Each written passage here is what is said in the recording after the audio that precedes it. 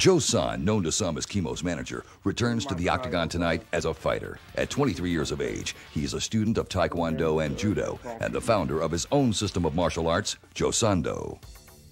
Hi, my name is Joe Son. I'm from Huntington Beach, California. The Lord said, not by my might or my strength, but with my spirit, said the Lord.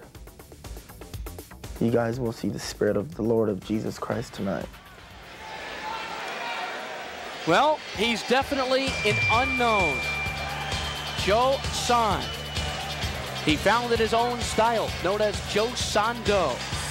He is a man of God, a third-degree black belt in Taekwondo, 23 years of age. Learned the martial arts from his dad beginning as a 5-year-old. And look at this entrance, Jim Brown. Well, we saw it before with Chemo. Now the master, the man who taught Chemo, is doing the same thing. It's a strange mixture of religion and fighting. I don't understand it. Frankly, Jim, neither do I. Neither do you.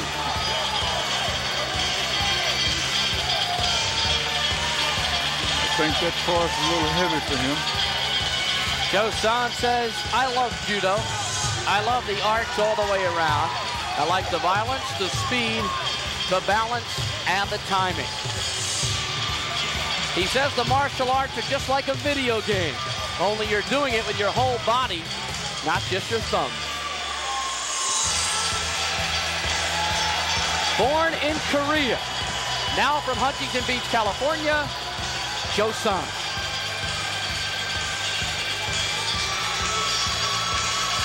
He's 5'4", 236. Fire plug. His opponent, dangerous in the art of karate. After a valiant performance in the 3rd Ultimate Fighting Championship, Keith Hackney returns tonight representing White Tiger Kenpo Karate. Hi, my name is Keith Hackney. I'm from Roselle, Illinois. I train at Saviano's White Tiger Kenpo Karate in Addison, Illinois. And I'm back at UFC 4 to test my skills. Keith Hackney fought 600-plus pound Emmanuel Yarborough in UFC 3 and won his first-round match, but he broke his hand and couldn't continue. He says the hand is sound. Well, he delivered 36 unanswered blows to the 600-pounder's head and did hurt himself in winning that bout.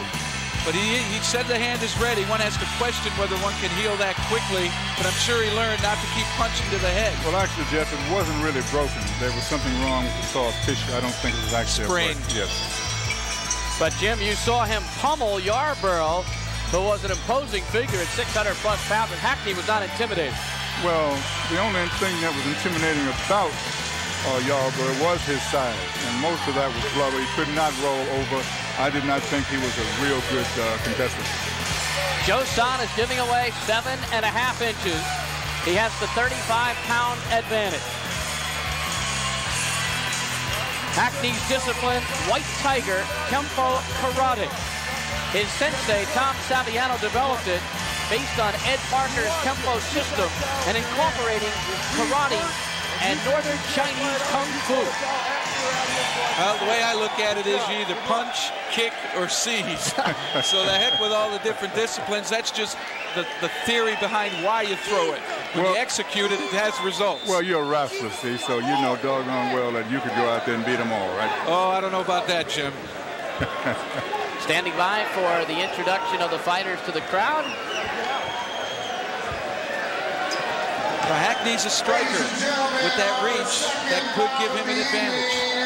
For the Ultimate Fighting Championship Part 4, please welcome out of the red corner, 5'4", 220 pounds. He's 24 years old and holds belts in Taekwondo and Judo and is the master, the practitioner of Joe Sando.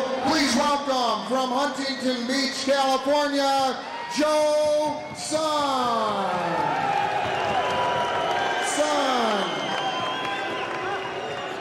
And please welcome returning to the octagon, a veteran of Ultimate Fight Championship Part 3, 5'11", 200 pounds, 36 years old. He holds a second-degree black belt in White Tiger Kenpo Karate. the Giant Killer from Roselle, Illinois, Keith Hackney.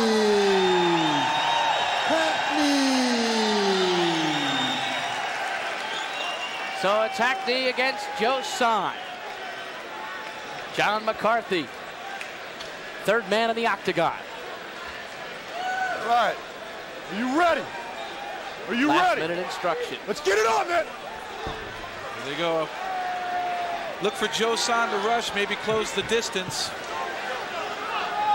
Hackney, a superb kicker.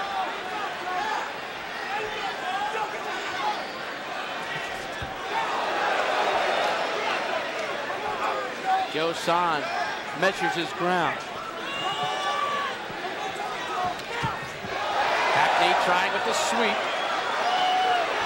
Joe Son reacted nicely.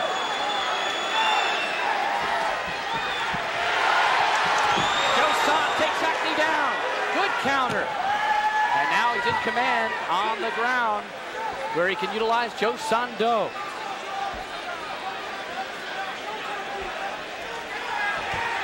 We saw Hackney get away from the 600-pounder when he got on bottom. Watch your fighter. Hackney works his way to his stomach.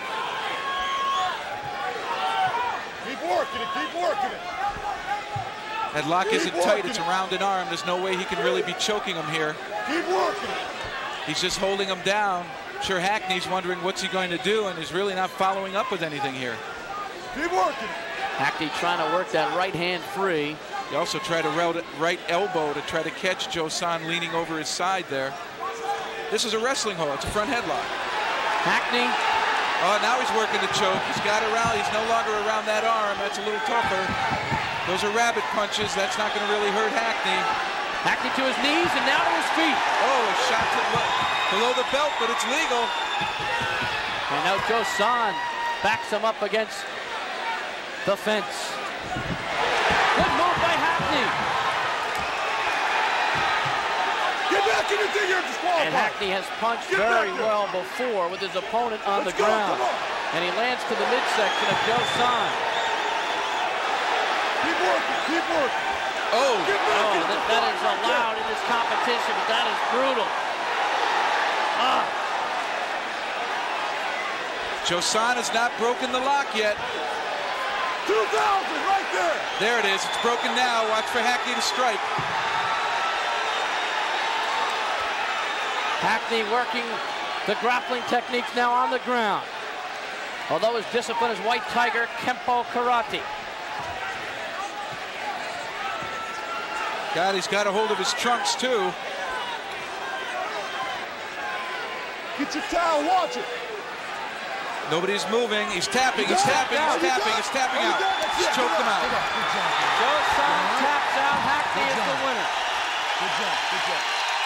But I don't know if he's going to gain a lot of fans by his tactics. Oh, I don't. In a no-holds-barred situation, there are no rules like that. There is no sentimental. Rules. He took advantage of it, and he's better than I thought he was. Hackney advances to the semis. Joe Son, the winner, Hackney. And so Joe Son, who played a cat-and-mouse game all week, not talking to the press, goes out quietly. Well, I guess if you get hit to the groin about 10 times, you'll have to go out. There's an early try at the sweep. And this is where Hackney made a mistake, extending in. Joe Son came right back and took him down, but he was unable to finish with any kind of ground attack.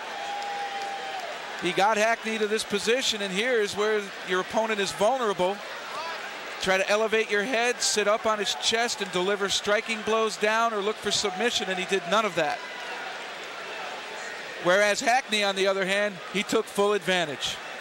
Yeah, this is where Hackney just pummeled away, and I can see you taking deep breaths at home on this. Hackney was 12-0 as an amateur boxer with 11 knockouts, but he is simply a karate specialist. Time